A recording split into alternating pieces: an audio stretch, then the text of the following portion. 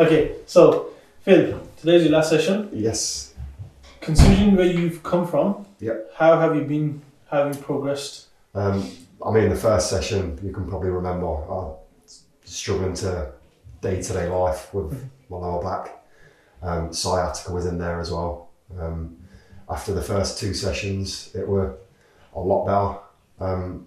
Sciatica's slowly worn its way out. I don't suffer with my hips anymore since you adjusted my hips. Yeah, a lot better than what it was when I first started my treatment with you.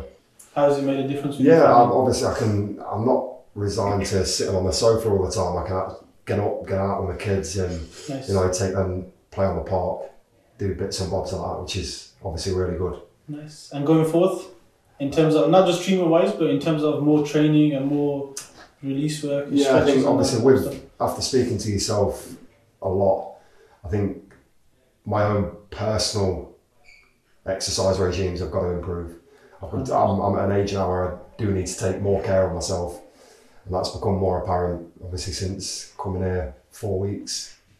But yeah, going forward I'll be taking care of myself a lot better. Diet, it's got to be better. Nice.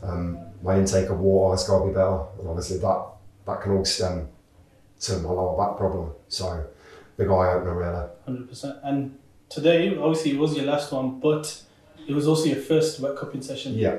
How was that for you? Good.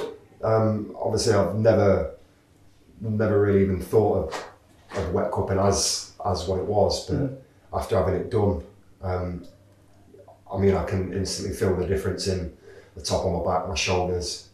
It just feels really good at the moment. Obviously I'm hoping the feeling doesn't die off too much, but yeah, it feels really good. Fair enough. Doors are always open for you, man. Thank you very much. If you ever get any issue or anything, we're always here, man. I'll be booking in for monthly treatments now anyway. Hopefully. So Nice. appreciate it. Thank you Nice. again. Very good.